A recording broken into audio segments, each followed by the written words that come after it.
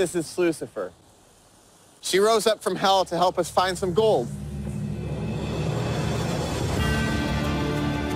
Ever since I started mining with my grandpa at Big Nugget, I've always thought, what's the ideal wash plant?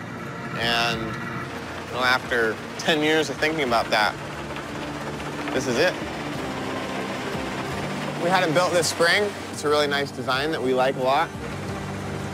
It's been treating us well so far.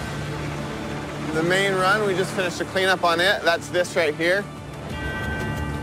where Tyson's at. This all folds right up against the screen page, and here's the riffles. And the main run catches about 80% of our gold, which is pretty nice. It's a sluice box, but it also diverts the material into the two wing sluices. There's a lot of sluice in here. There's 20 foot of total width. A lot of room to catch gold.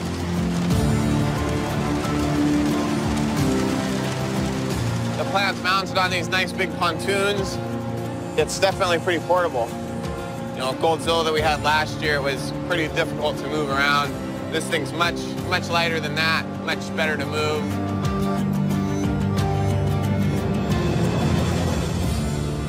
Then for leveling, it's got hydraulic cylinders here, and it unbolts from its skid and levels independently. All four corners have these hydraulic rams. The guys that designed that saved us a mountain of time.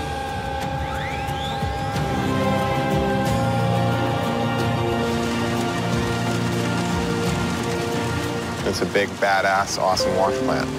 As far as I'm concerned, it's the best of the best.